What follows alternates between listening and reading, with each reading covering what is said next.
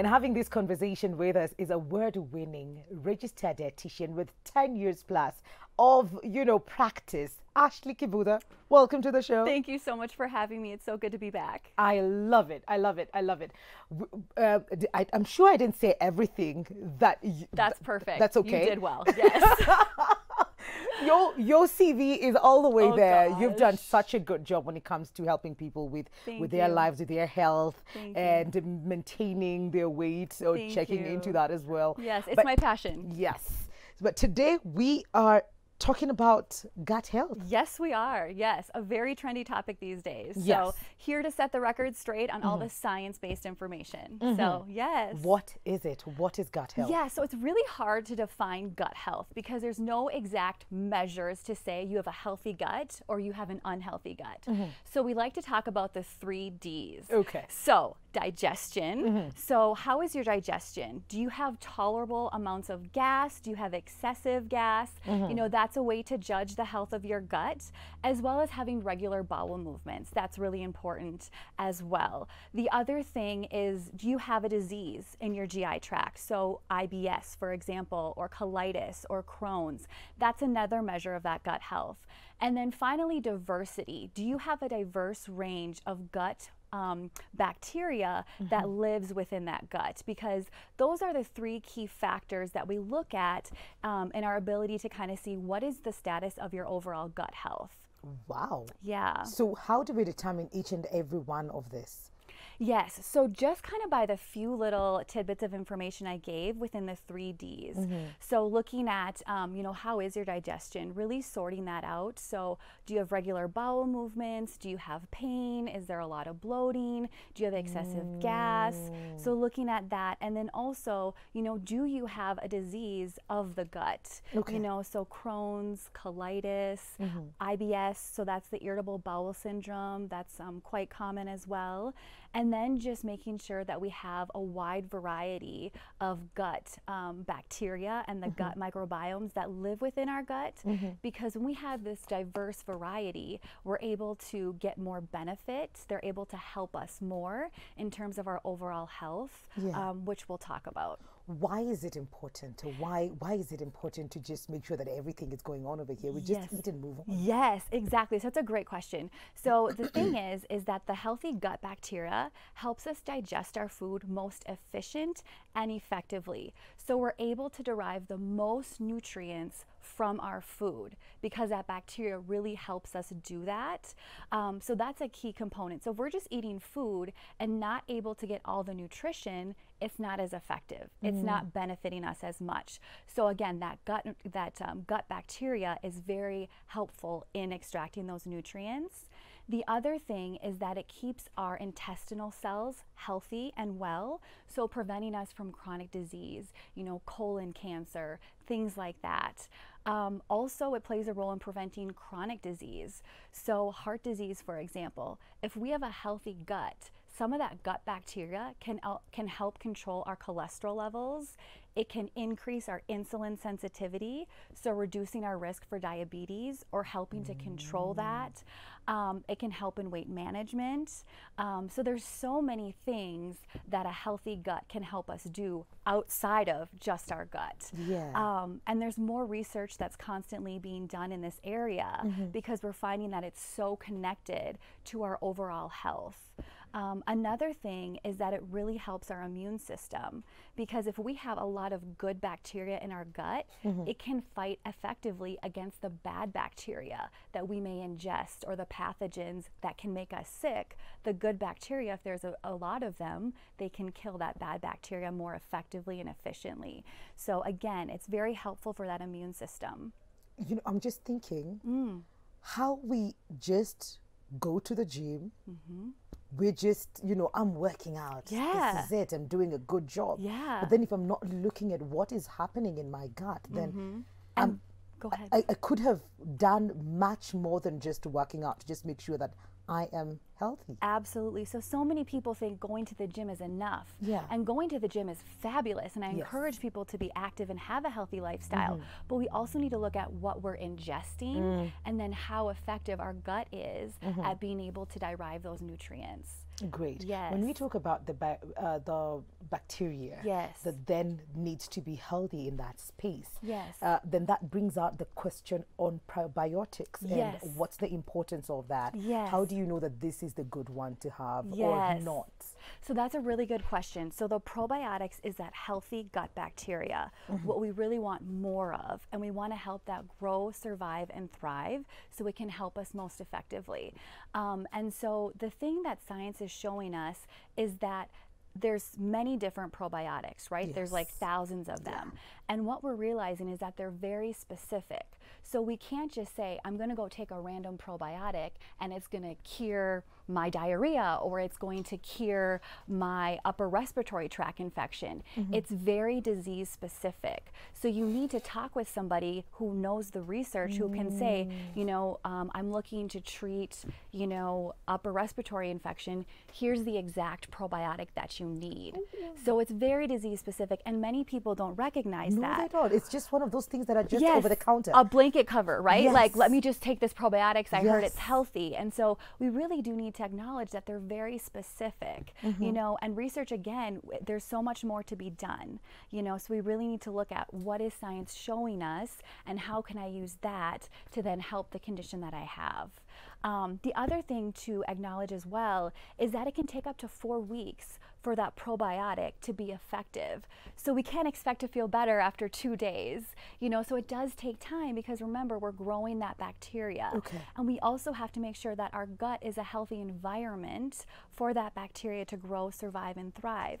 So we talk a lot about probiotics, which is that gut bacteria, but something that's even almost more important is the prebiotics, which is the food for the probiotics or the food for that healthy gut bacteria. Okay. And so what the food is fiber. So we need to focus on foods that are rich in fiber. So again, that bacteria can grow, survive, and thrive. So just taking the probiotics is not enough. Correct. And it must be specific to the disease or the condition you're looking to treat. Yes. Yeah. And it will not work in 2 days. Exactly. Yes, we have to give it adequate time. Yeah. Yes. So no. So what's the no adequate quick- time? So the 4 weeks. The 4 weeks. Yes. So what you can do for overall Yes. health is, I'm sure people are watching, okay, what can I do today? Yeah. So eat fermented foods. So this would be the most effective at helping our gut is going to be fermented dairy. So this is going to be your yogurt and your kefir. And this is consistently and repeatedly showed the most evidence for improving your gut health and improving other outcomes, especially with reducing cholesterol levels. So focus on eating those fermented foods and then really having a wide variety of plants, plant-based foods in your diet, because that gives us fiber. So again, that's the food for that healthy gut bacteria. So this is going to be your fruits, your vegetables, your whole grains, your nut butters, your seeds, things like that. So the most effective thing we can do is eat all those plant foods and a wide variety. Because these probiotics, they like all the different fibers. You know, one probiotic might like the fiber in grapes, one probiotic might like the fiber in quinoa, you know, so the key is really to have this variety, and that's how we're gonna get the most benefit. Wow. Yeah. What is it you would say that we eat a lot that will probably worsens the situation in our gut? I would say it's probably not one specific thing. It's yeah. just the lack of plants. So the lack of plants in our diet is what is probably going to be the most hindering to our gut health. So again, the number one thing you can do to improve your gut health is to eat a wide variety of plants. So they say have 30 different varieties of plant-based foods in a month. But think about that, you know, your carbs, your grains, Yes. all your different fruits and vegetables. Okay. So we're probably eating more variety than we actually think. But again, the key is that variety, not having the same thing every day. Because remember, the different probiotics like the different types of fibers found in the different plant-based foods. Okay. Is that clear? Just say that again. Yes. So there's many different probiotics. Yes. And we're not clear which fiber each of the probiotics likes. Okay. And so okay. the best thing we can do is eat a variety of plants. Yeah. So we ensure we're giving them as much of the things that they can possibly eat that they may like, so they can grow, survive, and thrive. So should this be sort of like a monthly thing? Once I'm done with my 4 weeks of probiotics, do I stop then? Yeah. When do I pick it up again? Or do I pick it up again when I feel funny? So that's a really good question. So what I would recommend in terms of, you're talking about the probiotic supplements. Yes. I always recommend food first. Okay. So that would be where I recommend the fermented dairy. So this is going to be the yogurt and the kefir. But should you have a specific condition like diarrhea, an upper respiratory infection, something like that, you know, you can go to somebody who knows specifically which probiotic treats that condition, and then you can be on that probiotic for as long as your doctor recommends, because every condition is going to be different, right? Just like the prescription for the probiotics and how long you should take them, and which probiotic is going to be different depending on the disease that you're looking to treat. So this is a lot of information. There is a great resource on Instagram called Vitamin PhD. I recommend everybody follow her, Vitamin PhD. She is an expert in gut health and all the science-based information when it comes to that. So she even has a chart that says which probiotic has been shown to impact what specific disease. Oh, wow. But I would highly recommend that we see someone before you go there asking for whatever it is that you think we are talking about. Exactly. It's like, whatever Ashley was saying, just give that to me. Yes. But, you know, the take-home message, to really simplify it, is eat your fermented dairy. Yes. If your diet allows, if you're not lactose intolerant and things like that. And then the biggest thing you can do is eat a variety of plant-based foods. So if you walk away with 2 key points, that's what it is. Fermented foods, and eat a wide variety of plant-based foods. Because again, the fiber in those plant-based foods is really the food for the probiotics. So if we're not feeding them, they can't grow, survive, and thrive. Okay. Yeah, so those would be the take-home messages. Is there a relationship to our intake of water when it comes to all of this?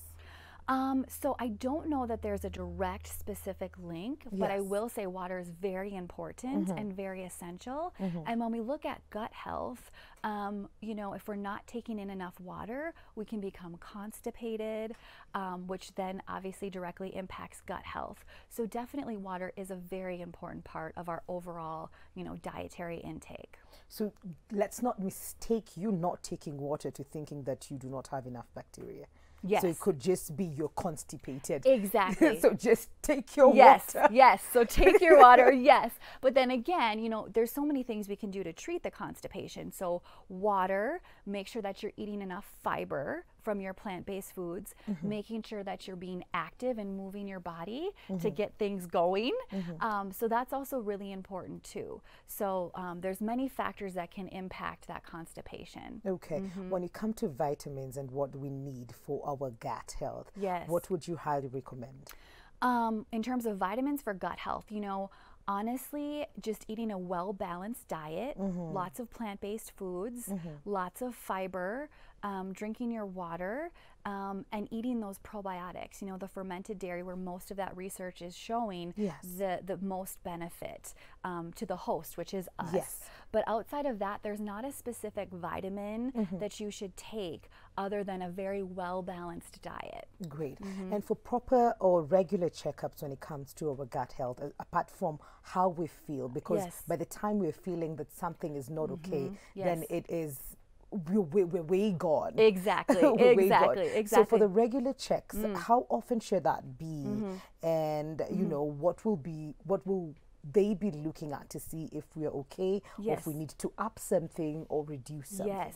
So I would recommend going to a GI doctor, a gastrointestinal doctor, because this is their expertise and they would be able to give you that best advice. You know, so I'm here for the nutrition component. They're there really to do that assessment and to look and to, you know, say this warrants X specific test, you know, that we need to do. So that would be the best thing. And you know, it's recommended to get a physical every year with a general practitioner, and then they can refer you out if they think that there's some gut issues going on. So it's really about being a part of this care team where you have all the right experts on board to help you have that best holistic approach to your overall wellness. And what they say is what we've put in our body is like 80% of what makes us who we are and how healthy we are or not. Absolutely. It's so important. People are finally recognizing that nutrition connection to our overall health and well-being. Yes, absolutely. And for everybody or anybody out there who would love to get your help, Ashley, how do they get in touch with you? Yes. So my office is called Performance Medicine. It's in Parklands off Iregi Road. So Performance Medicine, or easiest probably on Instagram. So my Instagram handle is its.time, spelt like the herb. A little food pun there for you. So its.thyme_. Okay. Yeah. Just say that again. Yes. So it's .thyme_. Yeah. Or they can search Ashley Kibuda and it should show and then up. that will just Yes. No, that was nice. Yeah. Or Performance Medicine. Yes. Yes. So that's where my office is. Yeah. Okay. Thank you so much, Ashley, for coming. Thank you so much for having me. And for impacting wealth of knowledge. We're trying. Yes. One day at a time. Yes.